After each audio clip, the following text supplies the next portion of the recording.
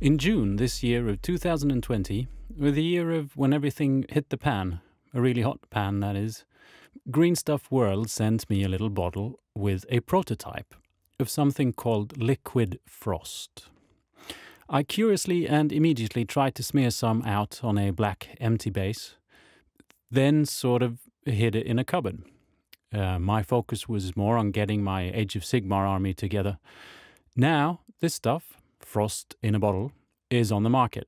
I want to clarify that Green Stuff World does not pay me for this. The liquid frost is a whitish liquid that, when given some time, grows crystals, like a crystal farm. At first, you get tiny crystals that remind of frost, rim frost, we call it up here in the north. If more liquid is added to the rim frost, the crystals grow. Repeating this process over and over will lead to really big crystals. This is all chemistry magic to me, but awfully fun.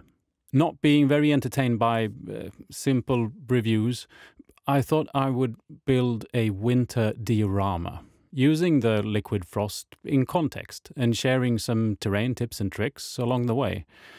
It's my second diorama, and I'd say it's my first proper one. It's the first one on a plinth, anyway. And the first one telling a story. I call it Another Bad Day at Work, and contains the loveliest oldhammer dwarf, now baptized loveliest dwarf, by one of my patrons on my Discord channel. The diorama is based upon a piece of wood with some XPS foam glued on it, using cork bark to build up hills and shoreline. In my mind, I'm after a rugged, wind-battered shore. There's a hill in the background with a waterfall. On the cliffs stands a lone, brave dwarf warrior defending the realm from a monster that rises up through the icy waters below. I filled the gaps using green stuff, and when running out of green stuff, milliput. Stabbing the milliput with a toothbrush also rendered a nice coral-type texture.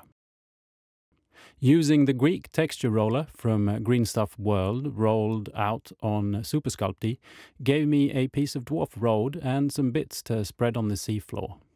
I then covered all empty surfaces with Soilworks Summer Ground texture paste, squeezing in rocks made from cork bark and other bits and pieces. When dry, I glued on kitty litter, and sand, then baking powder and superglue, finishing off with crackle paint. Different textures are in my mind really important on terrain and dioramas, making them a lot more lifelike. I experimented with the liquid frost to see if I could grow colored crystals and to see how it would react to different additives, trying ink, pigments and dye. The ink actually worked all right, the dye failed, and the pigments gave interesting results. The pigment seemed to weigh down the crystals in varying degrees, but with a bit less pigment, the crystal kind of grew into a cool blob that looks quite disturbing. I also made sure to test that the frost crystals would not react weirdly with resin, UV resin to be precise, and no worries there. I decided to do some shards of ice, cutting pieces of clear plastic packaging, formally surrounding some tufts, I believe, then painting on a generous layer of liquid frost, one with some blue ink in it and some without. The process had to be repeated twice to get a good frost, waiting probably an hour in between layers. While we're on that subject, the subject of time, building up the big crystals does take some time and is, not done in a rush. These crystals need time to grow. All I'm wondering is, what do they eat? I mean, everyone needs to eat in order to grow. After zenithal priming the build, I used a favorite technique using paints diluted half and half with water, sort of wet blending them together, giving the terrain some color but still retaining some of the depth from the zenithal priming. After that, I dry brushed using white liquid pigment from Green Stuff World on a large makeup brush. This liquid pigment is absolutely wonderful for dry brushing, giving a smooth and detailed result. For the waterfall, I used the same type of packaging plastic used for the ice shards, warming up with the flame to be able to shape it in a flowing manner, bearing in mind not to burn myself or the cat, then sculpting something resembling flowing water using splash gel from, you guessed it, Green Stuff World, on the back of the waterfall, the side that will be facing the rock. When dry, I glued it in place with a minuscule amount of UV resin. Regular superglue will cloud the plastic surface and is a no-go. The monster my brave dwarf will hopefully defeat is a bit I found among my childhood Warhammer bits. I have no idea what this is from, and if you know, please let me know in the comments, because I'm just real curious. Anyway, it was too short to do the trick, so I sculpted a worm-like extremity using Super Sculpty and green stuff. Once in place, the monster worm part got smeared with a goo based on glow pigment and master medium. This hopefully will make the ground whole and bottom part of the worm glow in the dark. And finally came the first layer of liquid frost. I needed to cover everything that soon was going to be covered by resin. In retrospect, a lot of the work I put into underwater textures was a bit of a waste of time, as they kind of will get covered by ice in the end. But this was going to be my first big resin pour, so I was nervous. I used hot glue to glue in place strips of packaging plastic, then sealing the inside edges anywhere the resin could leak out with UV resin. This could have been done with a Liquitex gel and probably the splash gel I used previously, but I was not prepared to wait for that to dry. Before we start pouring, I want to talk a little bit about the big crystals. I personally did not use any crystals in my build that grew this big, going for a bit more realism. But they are cool and could be used for more than something ice-related. But they are utterly fragile. I have been told that the crystals can react, not in a good way, to varnish. The varnish sort of eats the crystals, and that would be kind of limiting if one wants to use this effect for anything tabletop related. So I wanted to do a test with some different varnishes I have in my possession. In all cases, the varnish sort of melted the crystals in varying degrees. Vallejo's regular acrylic matte varnish really melted stuff, whereas both the Vallejo polyurethane matte varnish and the matte varnish from Instar didn't actually reap too much havoc. And bearing in mind as well that I brushed these on heavily, using an airbrush would probably be more forgiving. If you really want to harden a crystal, you can use superglue. Cyanoacrylate, preferably one that is not as thick as the one I used, brushed on, and not with your favorite Kolinsky brush. Oh, and now you're wondering why one is blue. Well, these crystals are fine to paint with acrylic paints, especially after some hardening. You can also mix ink with some liquid frost, like I did previously on my ice shards, and then paint it on. It would color the crystals, but also grow a little, rendering quite a nice look. Now back to the resin. I'm using UV resin for this, perhaps not the most practical for such a big pour, but casting resin is really difficult to find here, and I was on a tightish time schedule. I made one mistake with this pour.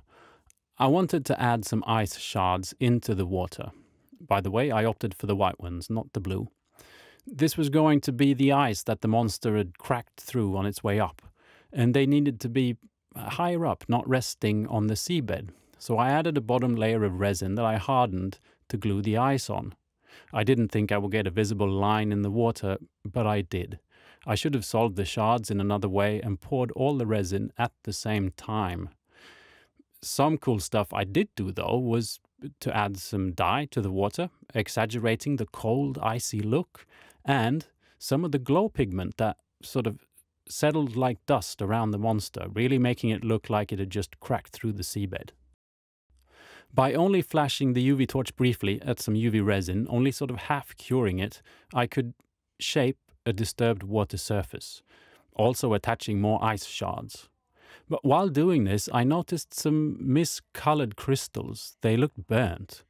I thought the UV curing process might have caused burning, but after really trying to fry crystals in different stages of development with my UV torch, I just couldn't get any burning results. I even tried to heat the crystals, knowing that curing resin gets pretty hot, but no luck there either. It turned out to be the cork bark. If it's the cork itself or an additive to the cork bark, I don't know. But crystals grown on my cork bark grow out kind of yellow. sometimes even red and almost blackish. I actually like how it looks in another context, more sinister, minerally and underworldly than the white ones. Now I covered the rest of the sea and larger part of the build in liquid frost. While that dried, I added snow. I tested 2 different brands of artificial snow and the medium texture from Soilworks. The Vallejo snow did not allure me, and I went for the other 2. First a wetter, warmer layer of Soilworks, topping up with the Citadel. I didn't want to cover the ground completely, more like a lot of snow had blown away from the harsh winds, leaving only snow in covered or sort of hollowed out places. The ice and the snow looked nice, but could be nicer, so I applied a second layer of frost and snow, then also adding some snow on top of the ice. And now the diorama was done. Building this diorama was awesome, and using liquid frost was also fun. It's not a super consistent beast. It's alive and grows differently depending on surface and amount. I especially like the thin layers. My build is pretty much covered with thin layers. It just gives a feel of ice and frost, subtly adding more and more where the spray from the water would freeze into ice crystals, mixed with a winter paint scheme and other snow effects. The end result is very wintry. This cold frost approach is the obvious use for this product, but I think it could be very handy for magical effects, underground crystals like in a cave, even bushes or fern on trees. It's not a product I will be using every day, but for a frosted or even cracked windshield or window, ghostly graveyard frost, it's delightful. I hope this mix of terrain building and product test has been enjoyable to watch.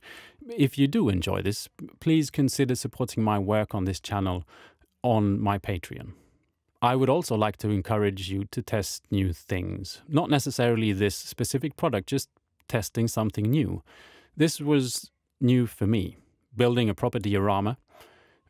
And if you haven't built a diorama, I can recommend that as well. There's something about creating a scene and a story, not just painting the one mini, but giving it a little bit of a world to live in. Oh, and it does glow in the dark.